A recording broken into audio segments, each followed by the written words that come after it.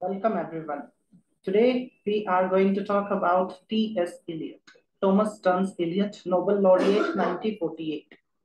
Eliot is one of the most important writers if we look at him from UGC perspective. At least one or maximum two questions are expected. These two questions are important for UGC-NET as we know. One question or two questions can change the perspective. Either we can crack UGC-NET with it or GRF. Thus, the value of T.S. Eliot cannot be denied. And reading it from UGC perspective, making it more interesting, what to read, how to read, what to left and what not to left. These are the things. So connecting all the matter at one place, I am bringing some topic for you that will be important and can help you to gain certain marks. And this is what we are going to start our presentation, T.S. Eliot, prepared by me, Deepak, Assistant Professor, Mahatma Gandhi Central University, Bihar. And this is what we are going with the first slide. And as the name shows, T.S. Eliot. Sometime in UGC-NET question asked what is the complete or full name of T.S. Eliot, and then options are given. Students check everything, but do not go with this Thomas Stearns Eliot. And that is why sometimes mistake happen. And in case of his birth, that is 1888 or 1888, we have to remember that in the same year, Matthew Arnold dies. And that is how we can say once the older critic Matthew Arnold dies, and then the birth of T.S. Eliot. And second important thing is the prize, Nobel Prize for Literature T.S. Eliot received in the year 1948. Sometime question is asked and we forget, and it is just 1 year after India's independence, 1948. That is his perspective, a biographical detail, smaller in terms, but these are the things that we have to remember in case of T.S. Eliot biographical. Other things are not asked in UGC-NET, so we are not going to cover on that. And the second slide that we are going with the most famous poem, The Wasteland. And this is the poem that make reputation of T.S. Eliot in literary world. In case of publication, it published in the 1922. It first published in the magazine Criterion and later in Dial. Eliot cited two works from which he drew inspiration to create poem symbolism, and that is Jesse L. Watson's Ritual to Romance and James Fraser's The Golden Bough, a study in the magic realism. These two books remain the source of most of the symbols for T.S. Eliot. If we go with the original title, The Wasteland was not the original title. In fact, the original was He Do the Police in Different Voices. It is a phrase from Charles Dickens' famous novel, Our Mutual Friend. In case of structure, if we talk about, the poem is divided into 5 parts. And these are The Burial of the Dead, A Game of Chess, The Fire Sermon, Death by Water, and finally, What the Thunder Said. These 5 questions are asked. These 5 points are asked in UGC in separate way, and they ask you to establish them in a chronology. So all point you have to put in chronology, and it is for 2 more marks. And mostly students remember that there are 5 parts, but they do not know which part come first or which last.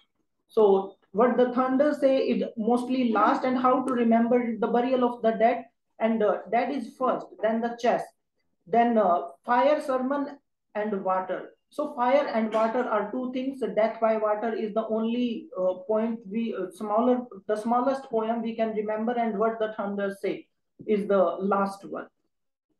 And in case of dedication, the poem is dedicated to Ezra Pound, and Eliot tried to show it from 2 quotation, and both Eliot is quoting both line of 117 of Canto 26 of Dante's Purgatorio, and second cantica of the Divine Comedy, where Dante defined the troubadours are not Daniel as the best smith of the mother tongue. And also Same thing is used by Pound, Ezra Pound, in the title of chapter 2 of his Spirit of Romance 1910, where he translated the phrase as the better craftsman. So Lee Mulvey Fabro is the better craftsman or the best smith of the mother tongue. Whatever the point you want, you can use it.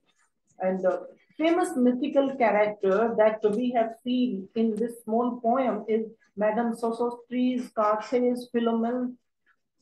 Sometime question is asked, I think 2 or 3 times such type of question appear in that poem. And the first section and third section of the poem, that is Burial of the Dead and the Fire Sermon, having the word unreal city. And this unreal city is none other than London. So it is also asked what is the unreal city in the wasteland, and that is London. And very opening and the most famous line that we all know, April is the truest month when the lilacs out of the dead land. And the ending is more Indian, the Santi, Santi, Santi. And these are many times asked opening and ending of the poem. And if we go with the sources of the poem, then Eliot is using source from Homer, Sophocles, Petronius, Virgil, Ovid, Augustine, and Dante Alighieri. In case of writers that are classical writer, if we go with the modern writers, then we are having William Shakespeare, Edmund Spenser, Gerard de Nerval, Thomas Kidd, Geoffrey Chaucer, Thomas Middleton, John Webster, Joseph Conrad, John Milton, Andrew Marvell, Charles Baudelaire, Richard Wagner, Oliver Goldsmith, Hermann Hesse, Aldous Huxley, Paul Verlaine, Walt Whitman, and Bram Stoker. These are frequently used writer, and several lines are taken from them. And in case of scriptural writing, we are having Bible, especially the Book of Common Prayer, and from Hindus, Bhadranayak Upanishad, and as the important Buddha's Fire Sermon. Apart from this, the cultural and anthropological study of James Frazer, The Golden Bough, and Jesse Weston's From Ritual to Romance are also used, as we have talked about Frazer's and Weston's work earlier. If we go with the original title refers to a myth from ritual to romance. In Weston describes a kingdom of Fisher King and his quest to get reproductive power through several tasks or trials. This ancient myth was basis of various other quests, including Christians' quest for Holy Grail. The poem is preceded by a Latin and Greek epigraph from chapter 48 of Centurion of Petronius. Many times Greek epigraph is asked from where it is taken, or sometime title from where it is taken, the importance of Holy Grail, Bible, Joseph Conrad, Homer, Sophocles, William Shakespeare, and so on. So these are important things that we have to remember from the poem The Wasteland. And now we are moving to other work, that is Love Song of J. Alfred Prufrock, sometimes also called the Love Song of Alfred J. Prufrock, or sometimes similarly Prufrock only. The poem, published in 1915 in Poetry, a magazine of verse, at the instigation of Ezra Pound. Ezra Pound is literary guardian of T.S. Eliot, hence poem, previous poem, The Wasteland, is dedicated to him. And the poem, in case of that, the structure of the poem, Love Song of J. Alfred Prufrock, is from Dante Alighieri's, and it also has several references from Bible. It also includes references from William Shakespeare's Henry Play Part 2 and Twelfth Night and Hamlet. So 3 parts of William Shakespeare are used, and question can be asked which part of which play or which thing of Shakespeare is not part of Alfred J. Prufrock, and they can give you 3 examples of these and 1 extra. And it also includes poetry of 17th century metaphysical poet Andrew Marvell and some other French symbolists. The poem is having stream of consciousness technique, and this longer poem can be called a drama of literary anguish or a dramatic interior monologue. The poem Prologue is having two epigraphs. One was for draft and one was for the published version. The first for draft version is taken from Dante's Purgatorio 16, page 147 and 8. However, in the original version, Eliot did not take Dante's Purgatorio, but rather choose his Inferno, that is again 27, page 61 and 62. And speaker of this ironic monologue is a modern urban man who, like many of its kind, feel isolated and incapable of decisive action. Irony is apparent from the title, for this is not conventional love poem. Prologue would be like to speak of a love to a woman, but he doesn't dare. The poem opens with a quoted passage from Dante's Inferno, suggesting that Prologue is one of the damned and that he speaks only because he is sure no one will listen. Since the reader is overhearing his thought, the poem seems at first rather incoherent, but Prologue repeats certain phrases and returns to certain thought ideas as the poem goes. The you and I, the opening line includes the reader, suggesting that only by accompanying Prologue one can understand his problem. So that phrase, opening phrase, you and I, is also important and can be asked in exam. The next is four quatrains. The four quatrains are a single book, but most of his poems are separately published. In originally that four quatrains published in 1943, although the poems are separate, and the first poem, that is Burnt Norton, published in 1936, and poem begins with two epigraphs taken from fragment of Heracles. The second one is East Coker 1940, The Dry Salvages 1941, Little Gidding 1942.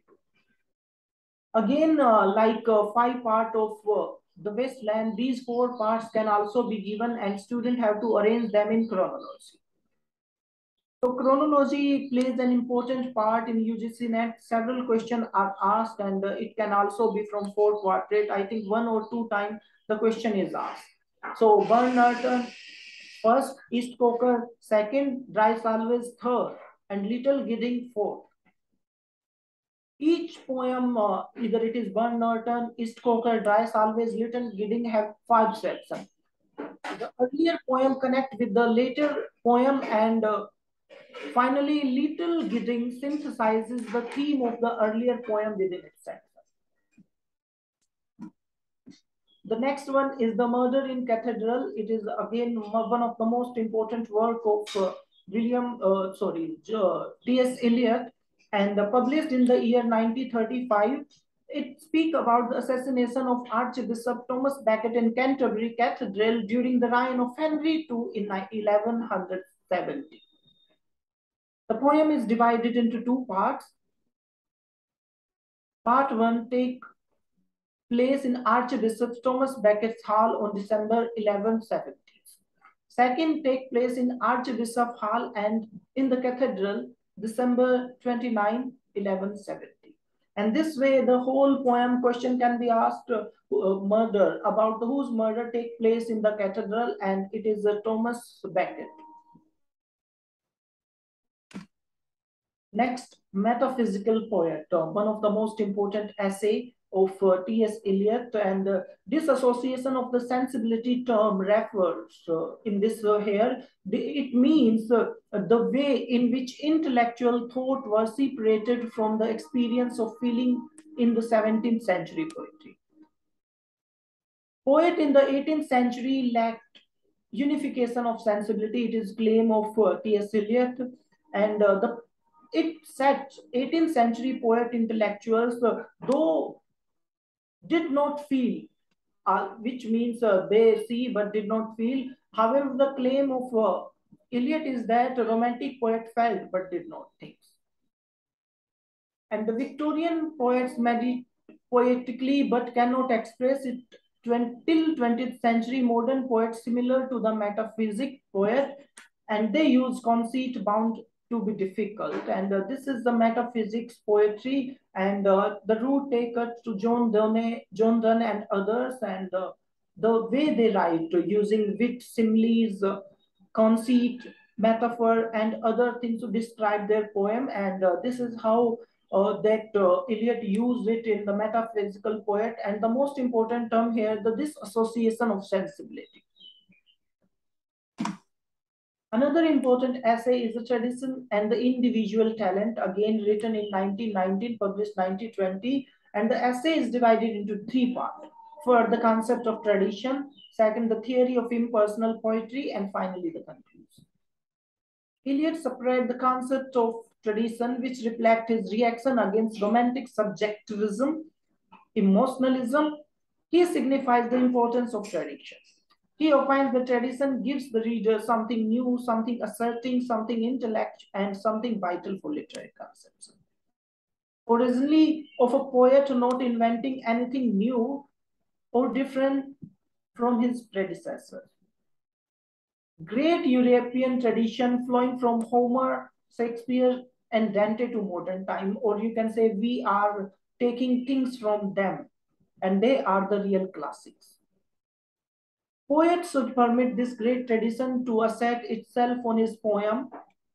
The poem should be a reaction and the development of what his predecessors have created. Negative impact, distress, novelty, originality discourages individual attempts.